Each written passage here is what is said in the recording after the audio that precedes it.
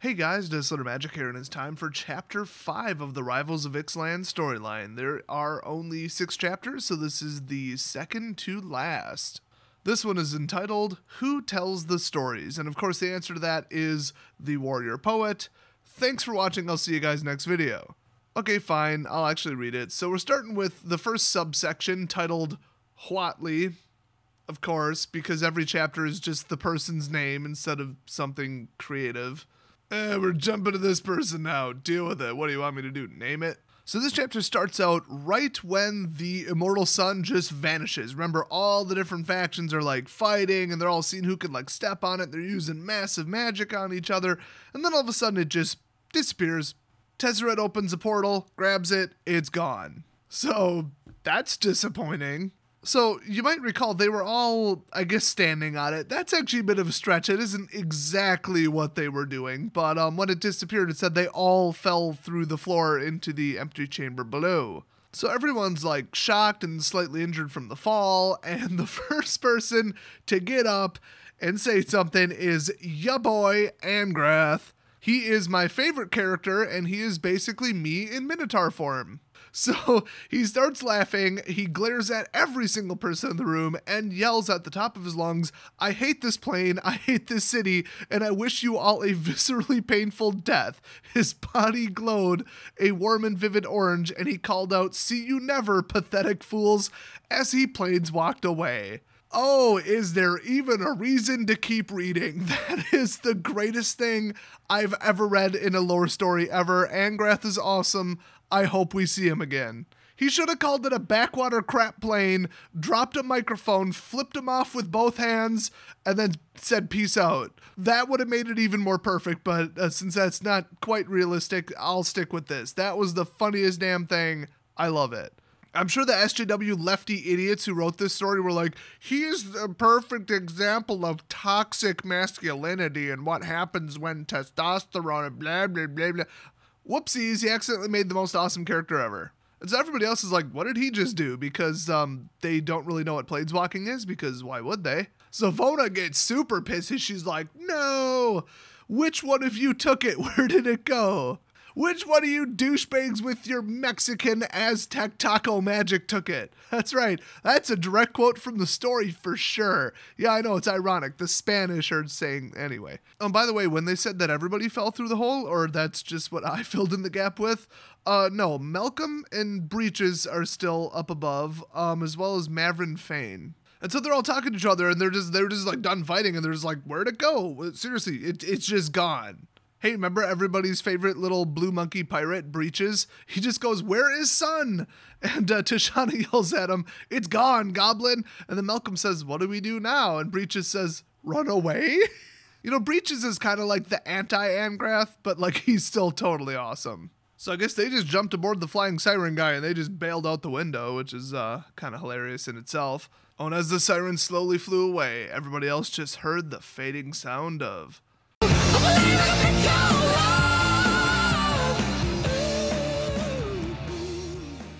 Okay, see if you can make heads or tails of this. Tishana waved her hand and Huatli heard a thud followed by a pained groan from the room above. Moments later, Mavrin Fane clambered through the hole in the ceiling and moved to Vona's side.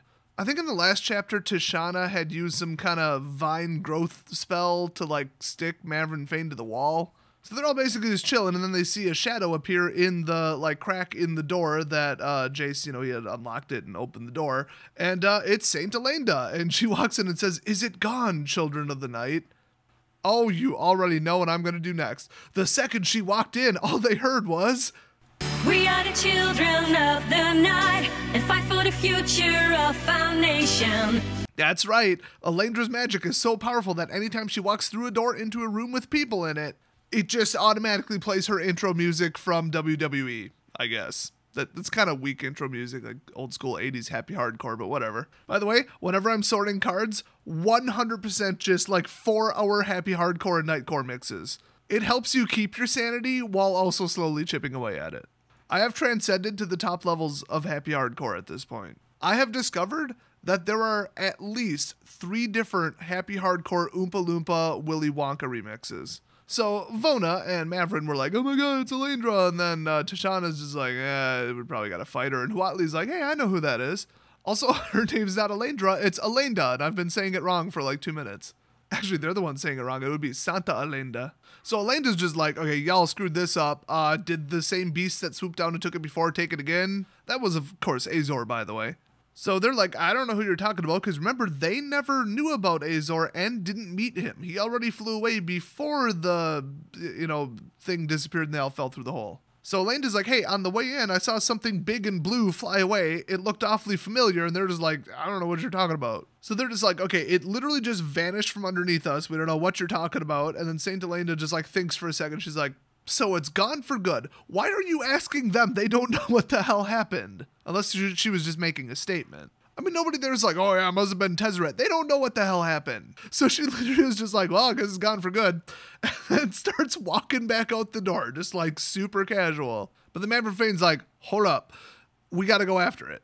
And then she goes, shh. No, mijo, it is gone forever. We are free. Do you not feel the change in la ciudad? I legitimately don't remember if that means country or city. My Spanish is terrible. In context, I think they would actually use the word pueblo. And she's like, no entiendas. The power that was bound here is free now. Oraska's magic was subsumed. What the hell does subsumed mean? But anyway, it was subsumed so long as the Immortal Sun was here. Now it flows as freely as my namesake. Which you may recall she would not possibly know about because she's been asleep and unaware of anything that happened in the last couple hundred years. Apparently Vona thinks it's equally BS because it says she rose from her kneeling position as though the floor had suddenly caught fire. In the blink of an eye, she closed the distance between herself and Elenda and began to shriek, which is odd because she doesn't have haste. And she says, how long? How long? How long have you been here? How long? How long? I'm not kidding. I read that completely verbatim. And then it's not really an answer, but Elenda says, my journey ended centuries ago when I found this place. Okay, I think Vona meant how long have you been, like, awake for or returned? I don't know. None of them are asking or answering the right questions. So I don't remember Elenda's alleged history, like what they all believed about her, but it doesn't really make sense. But Vona says, why? Why have you betrayed our people? Why have you denied us true immortality? Wasn't Elenda, like, looking for the Immortal Sun? Or I don't remember. I thought she became a vampire to look for it. But she replies, finding true immortality was never our purpose, mija. They're not actually related, and she's not a child, but we're going to go with it. So she just kind of reminds him, we were supposed to guard the Immortal Sun, not use it, so yeah. So the whole dark power vampire thing that we all took into ourselves, and all the horrors that it's wrought, it was just supposed to let us find the Immortal Sun, just become stronger and more combat capable so we could find it and protect it. Like against Pedron the Wicked, which I do believe was the Aztec dude who tried to use it, or did actually use it. He caused a lot of destruction from what I heard. Probably went all Jurassic Park Lost World up in there and just had a big old rampage. So apparently, even though, like, I'm pretty sure it said Elenda was, like, sleeping in a temple pretty far outside of Orazca, it either was inside Orazca, and it was just kind of misleading, or it was really close to Orazca, like within the confusion protection field, like the anti-navigation magic, which, if you recall, works like crap. But she says, hey, when I found this place, so she actually found it. She found the Immortal Sun and found Orazca all on her own. Refer to my last comment. She said, you know what? This is a good place to guard it. It'll do a better job of protecting it than we have. And if it ever, like, if the city awakens and the Immortal Sun awakens or whatever, then I'll wake up and go wreck some people. I mean, it makes sense. Clever plan, I guess, but now she's like totally shaming the other vampires who think she's a saint. And so naturally, Vona replies, that's not true. It can't be true. And of course, Elenda says, search your feelings. Vona, I am your father. You know it to be true. Hey, you rip off lines from other movies? I'm going to make fun of it. So they go on and on arguing back and forth, and Vona's trying to say they did nothing wrong, whatever. And then all of a sudden, Huatli just goes, hey, Saint Elenda, can you please return to Torazan and leave Ixalan in peace? Your people did not understand what you meant for them to learn, and they mutilated your memory in your absence. You must be the one to tell your story, not them. In other words, tell them to leave. Oh, then we get a little bit of maybe foreshadowing. This could just be like flowery writing, whatever. But Elena walks up to Huatli and she's like, hey, you are wise, Huatli, warrior poet. How the hell did you know that? And your future will be one of service to worlds far beyond our own. Blessed is your path. So, kind of means we might see Huatli again. I mean, she is a non-white female planeswalker who has a ton of lore and story behind her. So, from just a Wizards of the Coast standpoint, yeah, I think we're going to see her again. Although her magic is almost exclusively summon dinosaurs, tame dinosaurs, ride dinosaurs. So, that's a little narrow. Maybe she could summon a horde of squirrels to form up into a swarm of one giant, well, I was going to say squirrel, but dinosaur shape, and then she could ride the squirrels. I don't even care what card that is a mechanic. I would play the hell out of it. So Vona is still pissed because Elenda tells Mavrin Fane, hey, take me to Queen Meralda, which apparently is the Torzone queen. And Vona says, take yourself. You're no saint. And then she slices her across the cheek with like her claws or weapon or I don't know. Didn't really say. Oh, wait, no. Mavrin was the one who sliced her across the face. Nice. So she tells her, do not speak ill of a living saint. And of course, Vona replies, I'll speak ill of whoever I please. Whomever that would be, actually, if you're referring to multiple people. And so Mavrin's like not having any of this. He just goes off on her. He's like, I will pull out this smartphone right now. I got the Papa John's app. I will summon Papa John himself. I will order like 16 pizzas, extra garlic sauce. I'm not just going to put it on the breadsticks. I'm dumping it on the pizza. And I will force feed it to you until your head lights on fire. Because, you know, garlic and vampires. If you don't respect Elenda, you pera. Será su boca ahora, which I do not think is the correct command form of that. Necesito aprender más español. Okay, what actually happened is Elena's like, snaps her fingers, boom. Vona just like goes face first into the ground and like can't get up, like 10,000 pound weight on her face. So then Elena's like, you will take me to Queen Meralda, and then lets her up. And so they just, without saying a word, just all three walk out the door. You know how they said in chapter 6 it would be exclusively revealed who controls Araska? First of all, who cares? The Immortal Sun is gone. Secondly, the characters say who cares, and 2 of the groups have already left. Like, they did not say that this would be revealed on February 7th is the date stamp on this chapter. That seems odd. I don't think that's correct. But yeah, they distinctly said chapter 6. I'm like 94% sure of it. So how the vampires would like come back and control it later if they already left, it seems like it's just some kind of shoehorned in BS anyway, and none of this meant anything. And since we were getting massive thousands of negative miles on the geocaching thing, and the voting method was easy to duplicate, and just I personally voted about 7 times on the poll, I'm gonna say it's not as important as they're kind of playing it up to be. So Huatli and Tishana are talking. They're just like, okay, now what do we do?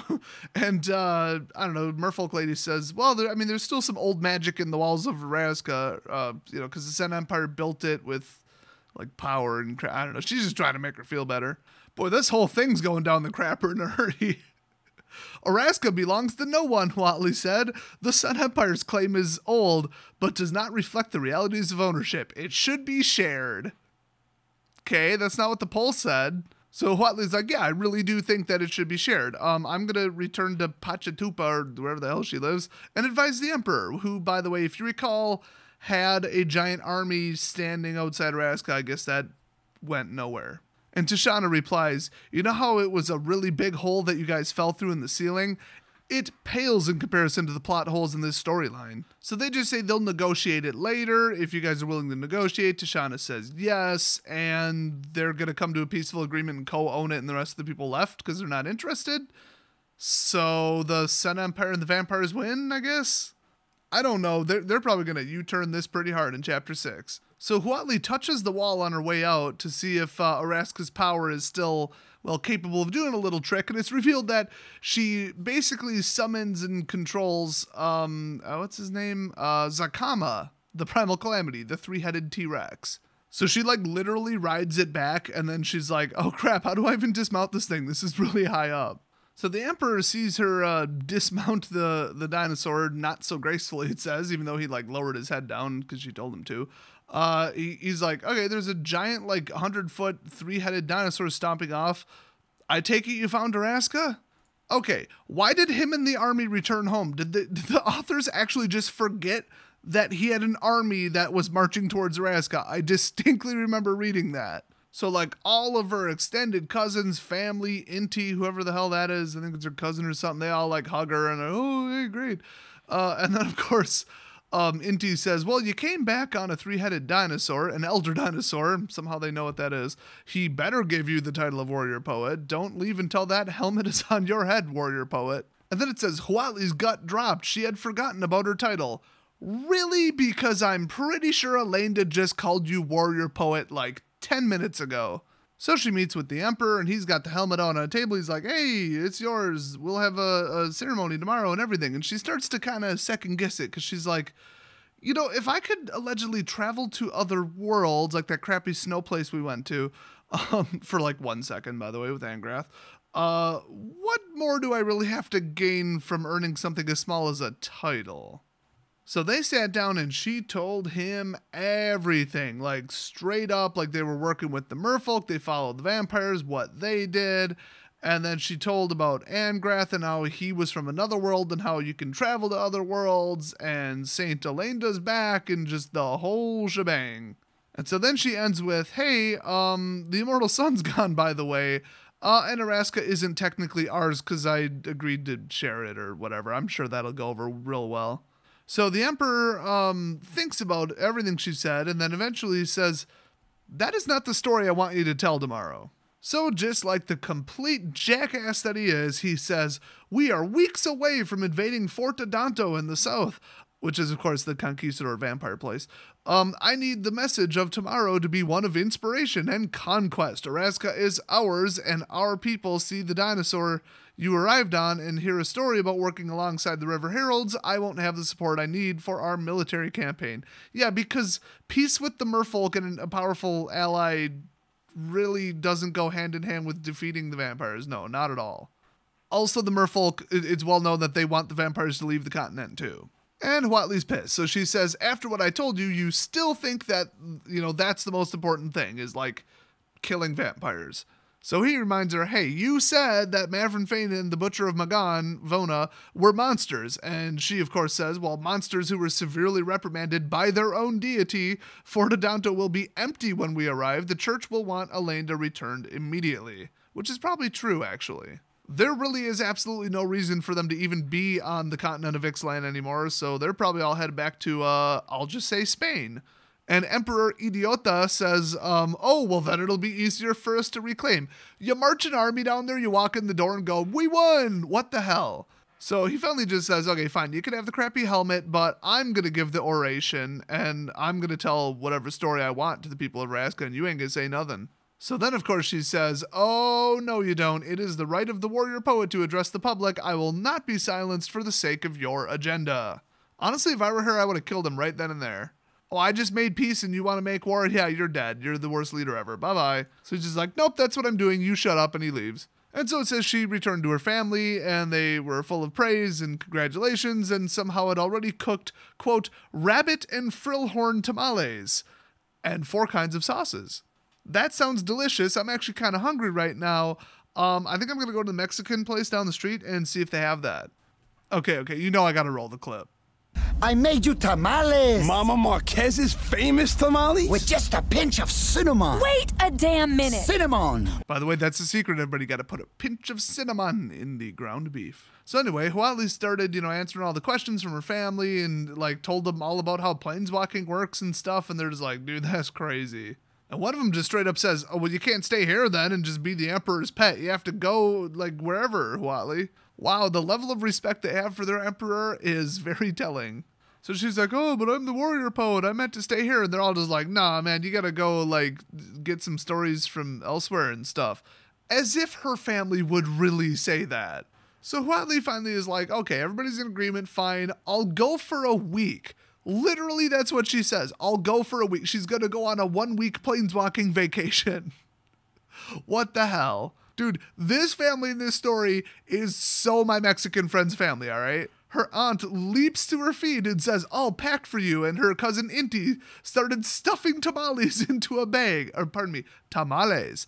It says you'll need rations. And everybody knows that tamale rations are el mejor rations. And so Huatli reminds him, okay, but I'm coming back after a week. Like, don't even worry about it. But everybody's just running around prepping for her trip. And she's probably got a whole damn, like, prepper's kit ready to go. By the way, watch the other video on my channel about the prepper's kit that I got. Like the what do they call it? A go bag, emergency bag, bug out bag. That's what everybody calls it. Not gonna lie, mine's pretty badass, pretty effective, and pretty cheap. And if you don't have like just a basic emergency bag for like, oh crap, we gotta leave the house. Oh cool, everything's all set in a bag for me already. Yeah, you might want to consider building that. Like you don't have to be a prepper to be like some kind of natural disaster could hit. I've had buildings completely leveled by tornadoes, okay? So I've been through more than a couple tornadoes. This is Wisconsin. So then it says, Huatli hugged and kissed her family and was told to stay put for a second while her family snuck into the Temple of the Burning Sun to retrieve the helm of the warrior poet. Let me back up a couple paragraphs.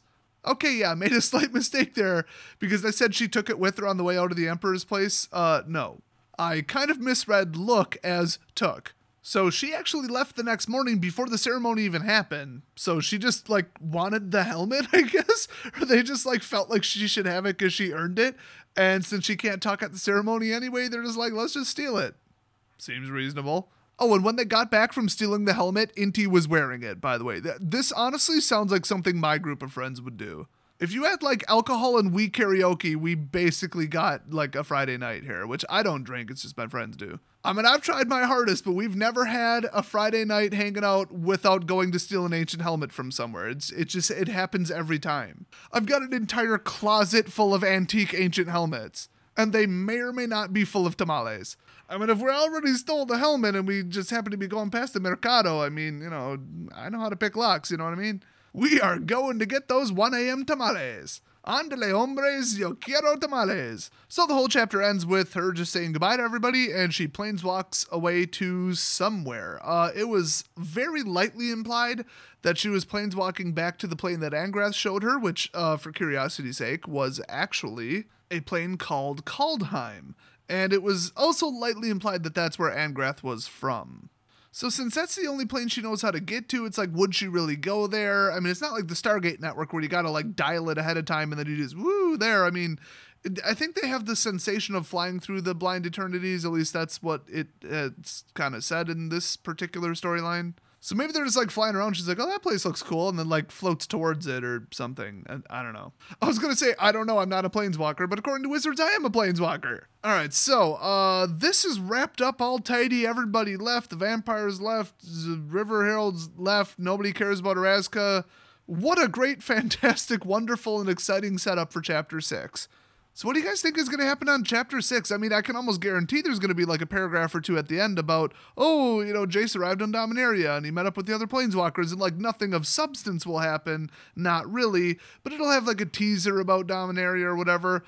Although technically I gotta say the next set that comes out is the core set. So will the core set have to do with Chandra going back to Kaladesh, which was somewhat implied that that's where she planeswalked to. Liliana going who knows where, Dominaria or Innistrad, not sure. I don't know if they really even said for sure where any of them went. But since it's all just little side stories and then we're going straight to Dominaria and they all meet up, will the core set have like a little mini sub-story? Because I honestly don't think it'll have a story at all. I don't know if like M14 had a storyline. But if it does, I think it'll be kind of like Origins, where it's like, it's just, you know, 5 little miniature storylines or whatever. Maybe somebody will go talk to a Johnny. Maybe a Johnny will be in the core set. I don't know. So, I mean, leave your speculations down below. And most importantly, what do you think will happen in Chapter 6? Should be very interesting. I'm actually looking forward to it just based on solely the fact that we don't know anything about it. But the number one question on my mind is, like 20, 30 years ago, were British people really like, do you think Justin Hawkins is actually gay? Really? Did Wham fly under your radar too? You still wondering about them maybe? Anyway, I'll see you guys next story.